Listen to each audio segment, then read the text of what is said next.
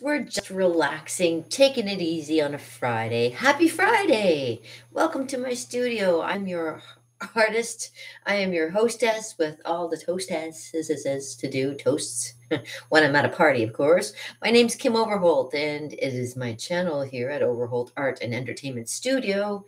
And I'm here to help you have a little bit of fun with art. And if you want to know a little bit more about the art that I do, look me up at my website, fancy graphics. I got the fancy graphics going on. Hi. So, again, welcome to Kim Overholt's Art and Entertainment Studio. And today is Friday, and it's the end of the week. And I hope you've had a great week. It's been a very, very exciting week for me. And I'm going to keep it kind of nice and short today, just because, I have so much to do before we get going into the weekend. I don't know what your plans are for the weekend, but I have got a few things going on, and it requires a lot of organization. So, as you can see, I've been trying to get next to forever for organization. And the one thing that I've always learned about being an artist is that we have our own kind of organized chaos. And I guess that's what I've got going on. They don't call me KO for nothing, like chaos, KO. Kim Overholt. There we go. Yeah. Knockout. No, I don't think so. No, no, it's been a while since I've been called that. Yeah. So, yeah, I had an interesting week. I had a great time at the theater. I had a great time just wandering around and being myself and doing the things that I enjoy and being able to share it with you. You know what? That's the best thing ever. So I appreciate you being here. And like I say, I won't keep you very long today. So it's Discuss or Draw Friday. I was just looking um, on my Facebook feed, and it was saying that this new bill, the C11, whatever, it's caused some of our major places like Bell to be starting to lose employees because of, and journalists for that matter, because they don't want you to have that kind of thing going on in Canada anymore where you get to know what's going on. Like nobody's going to be digging for any kind of truths around here anymore because, it caused a lot of issues with what's going on around here.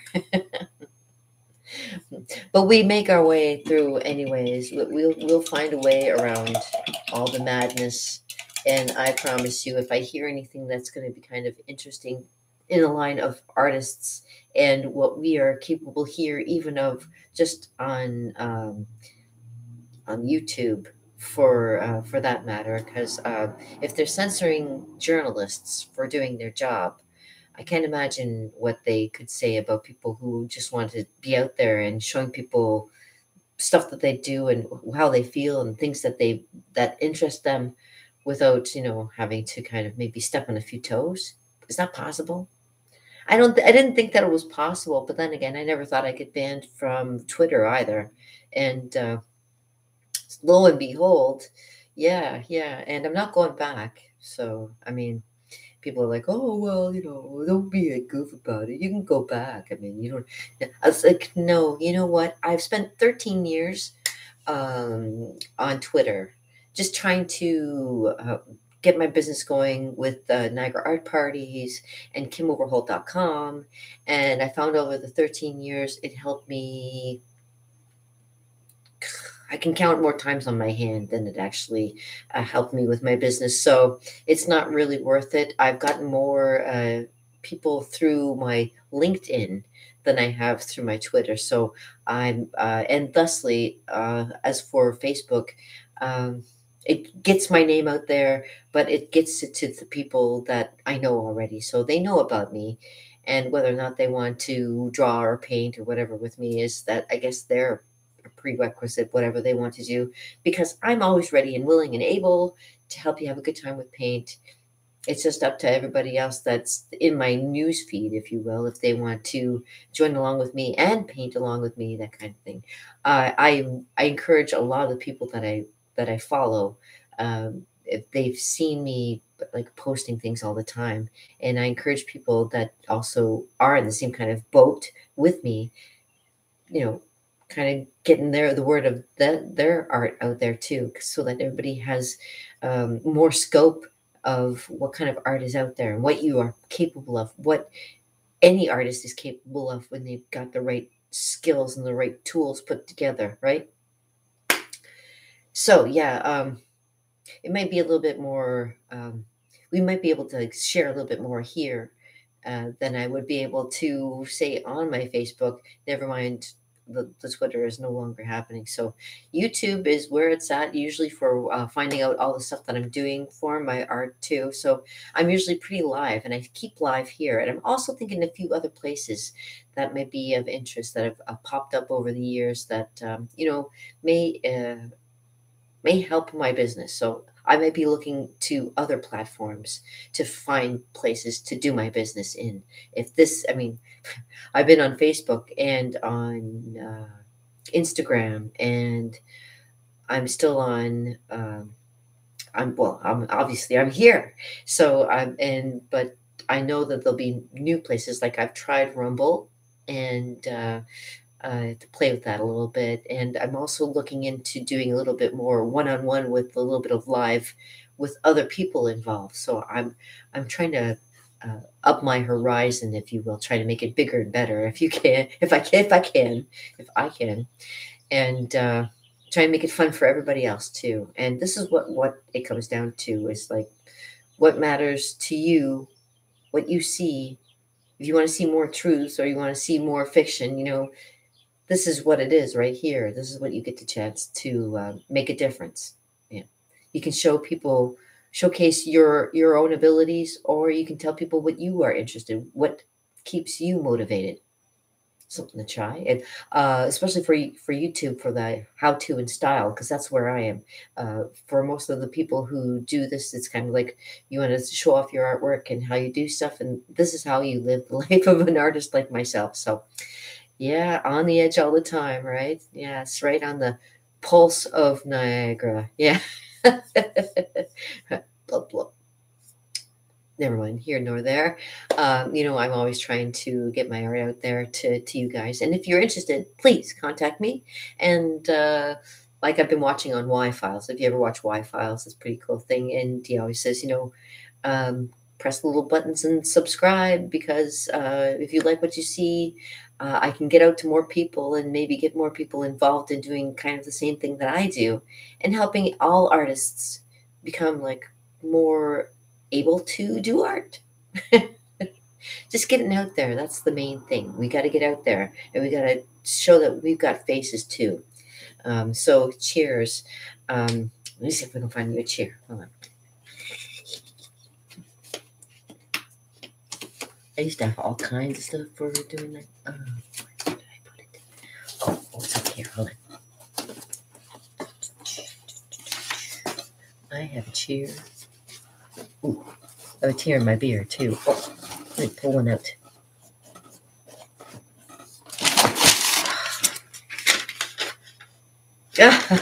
Yep. Okay, so I have a cheers for you guys. Cheers. Like the one I used to do whenever I used to do paint night was here's to it and from it and to it again, because we never know when we'll be here to do it again. So cheers to that.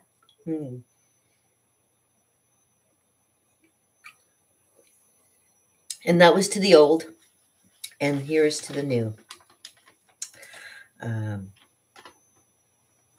The greatest exercise for the heart is reaching out and lifting people up. So here's to the heart of an artist. Cheers.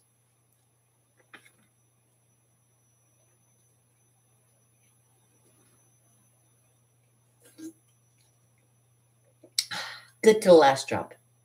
You ever try these? These are pretty awesome. They also have other flavors too, but this is my personal favorite because Kim Overholt. Oh, loves orange. Orange is my favorite color. Oh, aha, oh. Oh, hey, haha. Oh, oh, oh. Oh, I got it in there.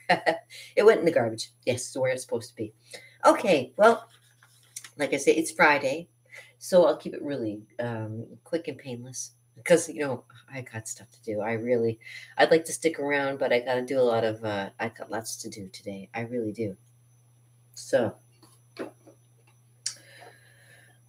okay, so yeah, hey, I got a great idea. Let me just do something for you. Hold on a second.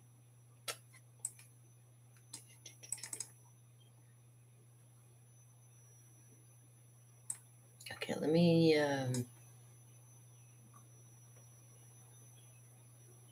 Hmm.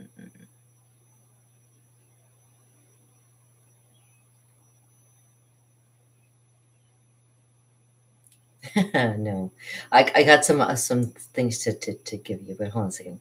Just I'm just looking which ones.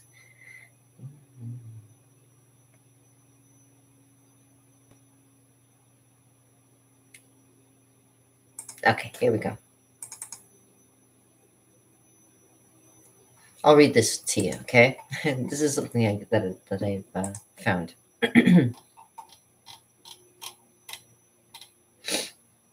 So I'll just start. Okay, so here it goes like this. See, I don't even know how to start. Okay, so I went looking for some information to kind of help everybody to kind of get a little bit better at doing art, and I found this great article. I want to just read it to you. I'm going to read this to you. Okay, Insider's Guide to Achieving Success in Art. So, artists often have a unique perspective on the world and the ability to create captivating artwork that resonates with their audience. However, it's not always easy to achieve success in the art world. Whether you aspire to create beautiful paintings or design stunning digital art, there are always several key elements that need to be attained to achieve your goals. In this, I will show you. We'll explore essential mind shifts, technical skills, networking strategies, and business acumen that artists need to achieve success. So this might help me too. I'll read this to you because it'll help me for too. And you know what? I'm also thinking about making this into like a little bit of a documentary. So documentary, or a little film or something that we can kind of like look at the major points and go through together, kind of thing. So I'll just read this to you too because like this won't take very long at all. Okay, mind shifts in success. Which technical skills are important in the success in art in the right mindset is crucial too. One of the most important skills that you can adopt is to see failure as a learning experience, very much so. Every artist experiences setbacks and challenges, but the most successful artists understand that these are obstacles and are part of the learning process, and that growth comes with overcoming them. Developing a growth mindset is another key and aspect of achieving a success in art. You should be open to feedback, willing to learn, and curious enough to want to try new techniques and new approaches.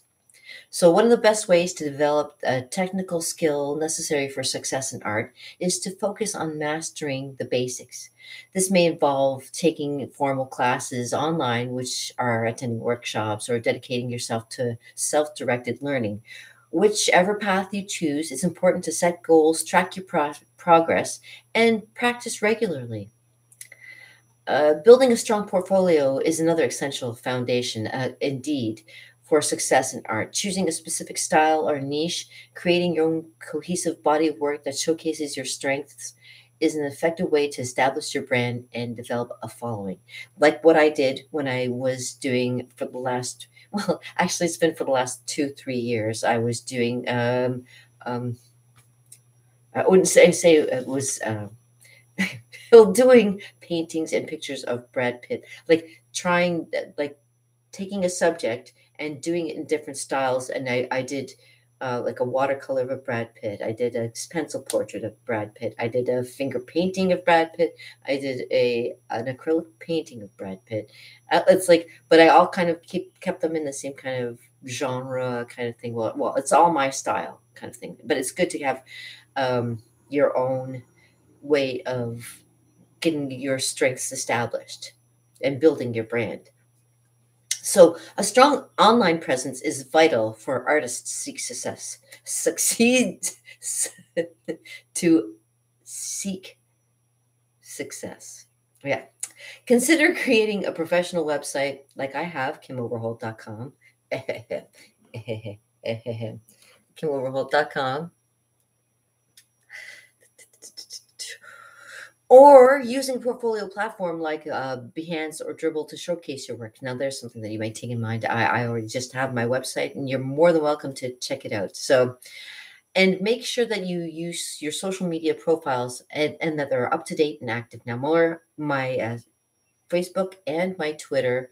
Oh, my Twitter is not up to date now anymore because I'm not there anymore. But if you go there, you probably see some of my artwork there too. But and in Instagram and yeah, on LinkedIn as well, you can go there and find some of my artwork there as well. So there's all kinds of online presence. uh, Engage with other artists in the industry and professionals through collaborations, networking events, and online communities to build your relationships and expand your reach, which I have done. I've definitely done that. I meet all kinds of people from Texas to Louisiana, all the way up to out west to on the other side of the world in Germany. You know what I mean? I know all kinds of people through the kind of art that I do. This will enable you to gain insights and learn from others in your field, which is great. While artistic talent is initially draws people to the craft, it's important to understand the business side of the art world if you hope to achieve lasting success. This involves navigating copyright laws and gaining understanding of different licensing options, such as selling your prints or licensing your work for commercial use. Developing a marketing plan to reach your potential of buyers is also essential.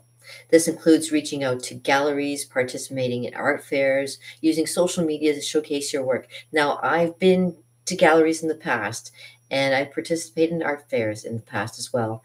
And I am on social media and diversing income streams by supplementing art sales with teaching or freelancing can also provide extra additional stability. And I love showing you by my Niagara art parties, and that's my extra little supplement for doing my arts of my Niagara art prize because I get to paint with you.